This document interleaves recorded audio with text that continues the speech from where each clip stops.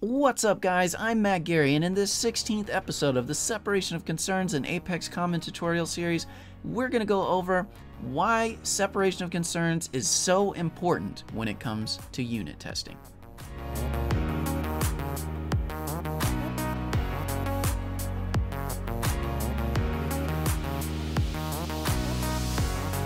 Alright guys, so welcome to this 16th episode of the Separation of Concerns and Apex Common tutorial series, where we are going to go over the importance of separation of concerns as it relates to being able to do unit testing in your org.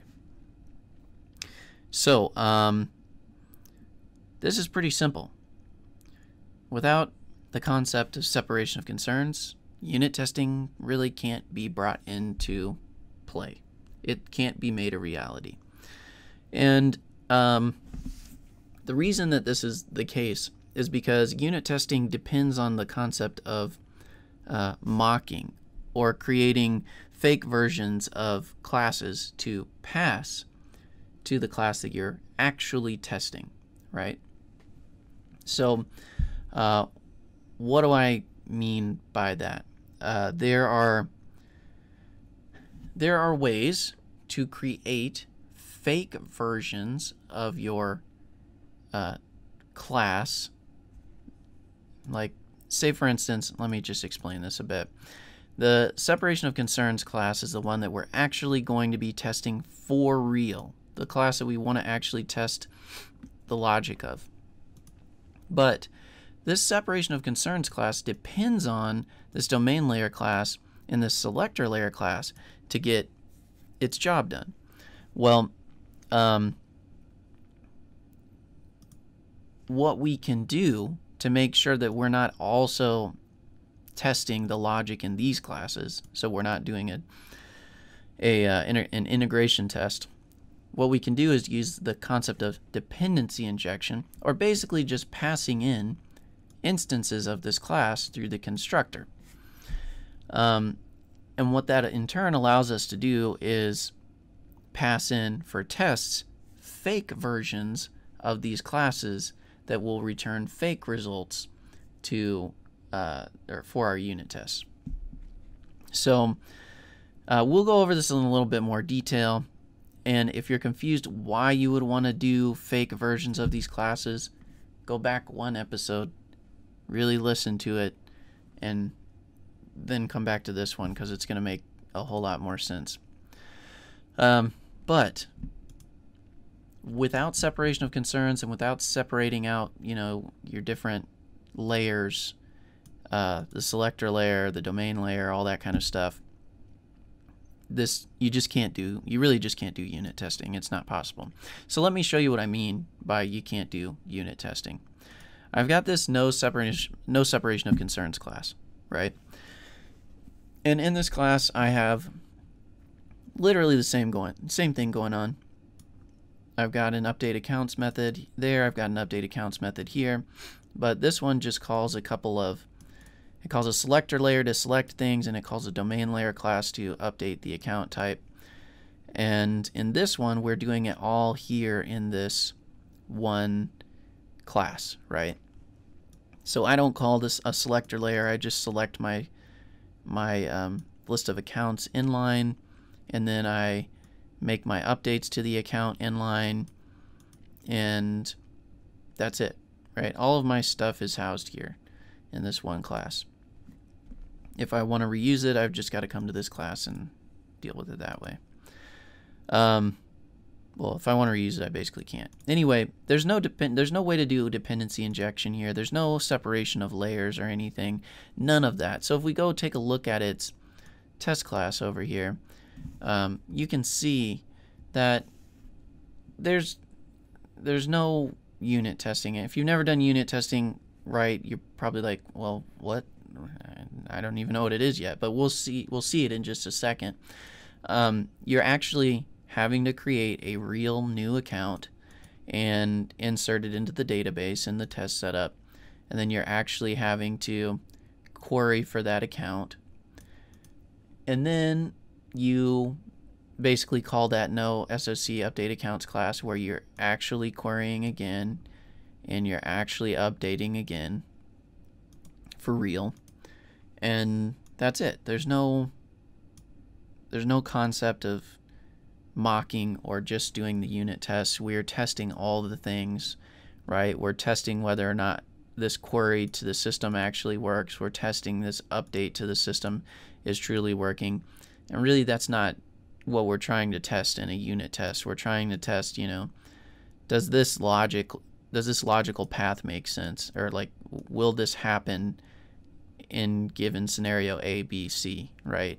We're not really trying to test whether or not this query reaches out to the system and gives us real results, or whether this update does.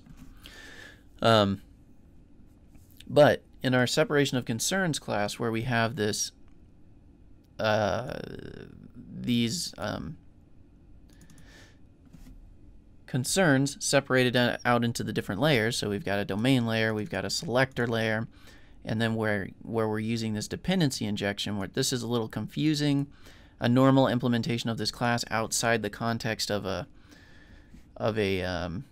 test doesn't really need dependency injection, so we just have this empty constructor that then calls the private one, this test visible one, and sets the class, basically sets up a new instance of those classes.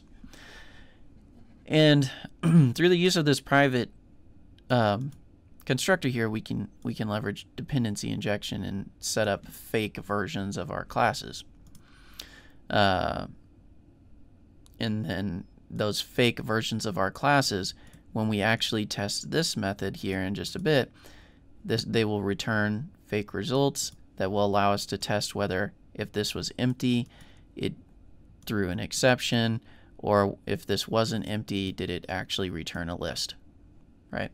So it'll allow us to test just our logical paths within this method, and not whether or not we selected things truly successfully, or we updated things successfully, because they're not actually relevant for this unit test.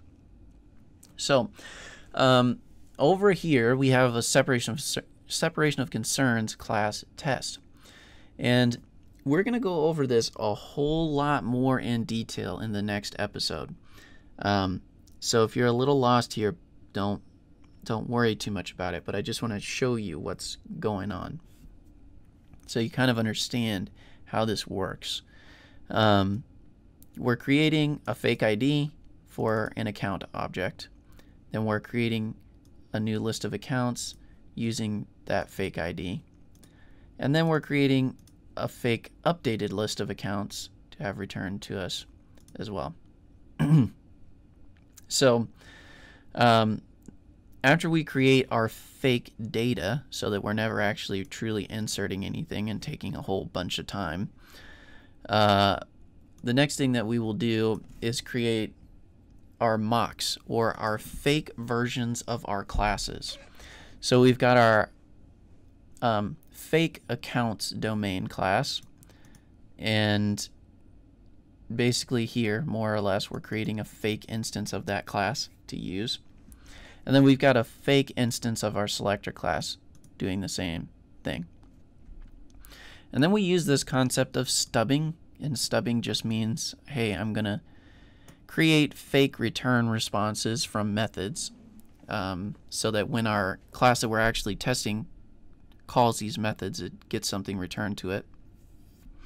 So we can say when the mock selector's select by ID method is called, which it gets called right here in the class that we're going to test, then return this fake list of accounts.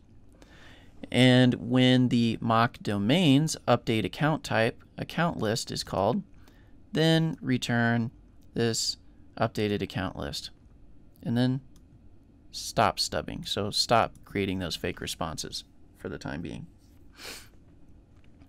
Then we are going to actually do our real test, where we call the real this real method in this class. So this isn't fake, this is the real one that we're truly testing the logic of.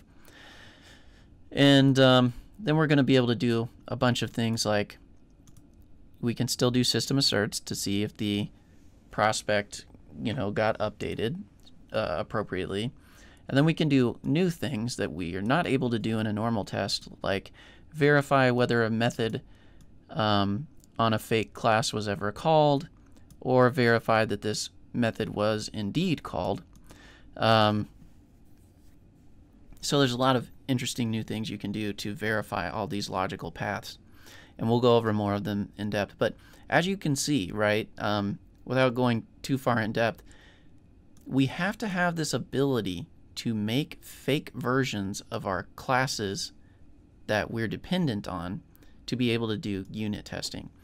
And you can see here that we are using that concept of dependency injection, where we pass in our fake mock domain and our fake selector, right? Which that ends up being sent here to this private test visible constructor, where we assign this domain layer class and selector layer class the fake instances of them, right? So I know that this is maybe difficult to understand at this moment in time, but to be able to create fake results and to be able to focus solely on the logic of our method in this class instead of the logic of these other classes, we have to have a way to do,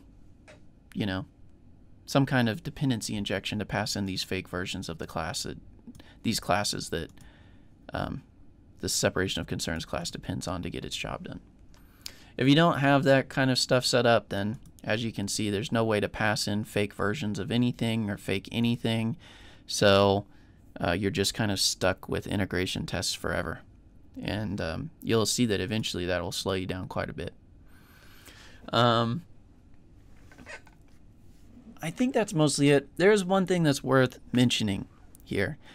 I'm showing you how to do this for unit testing in general, but if you're using the Apex Common Library, you actually, as we'll see in the next episode, you are not required to do dependency injection. So this whole thing just disappears. And you use this application factory here to set your mock. And we'll go over that a bit in the next episode. But I just wanted to point that out. If you're not using Apex Common, the Apex Common Library, and you want to use different things, then you do have to do dependency injection for every class. If you are using Apex Common and you are using this application factory, then you have another option that's quite a bit easier to deal with. So, yeah, I think that ought to do it.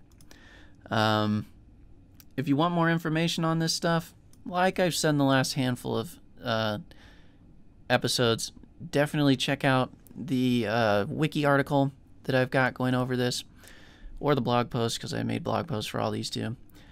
There's also some tips, I guess, on how to transition your existing code base to start leveraging separation of concerns and unit test mocking.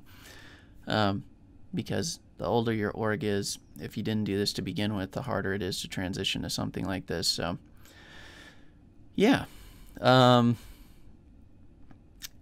That's gotta be it. Now, we've got one more episode left.